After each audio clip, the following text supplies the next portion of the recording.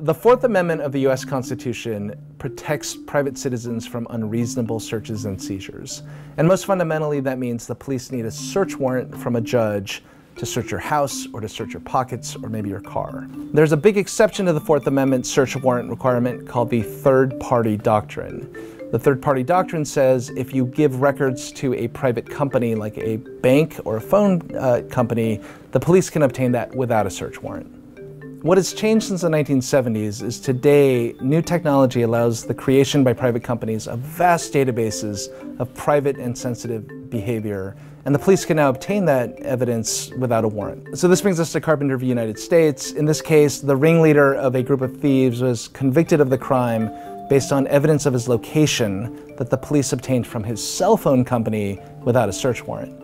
And he's argued that this was a violation of his Fourth Amendment rights, and the government has said the third-party doctrine allowed the warrantless search. In Carpenter v. United States, the Supreme Court really did narrow the third-party doctrine. Going forward, the police now need a search warrant to get the cell phone records from your cell phone company.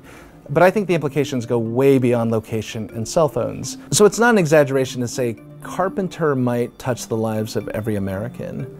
We track ourselves in so many different ways, from the kind of first time you ever bought a flip phone, which turned into a location tracker without you knowing it, to every piece of fancy gee-whiz new technology we invite into our living rooms and bedrooms and cars.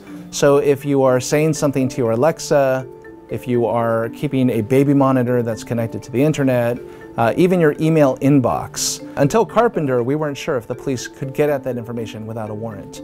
The Supreme Court makes clear today that they need a search warrant to get at all of this private, sensitive information. Some people, especially from the government side, have complained that Carpenter means that it'll become much more difficult to fight crime. I don't think that's true. The police are really adaptable. They're going to find ways to pursue the same investigations, only respecting the privacy rights of the investigated a bit more than they've had to in the past.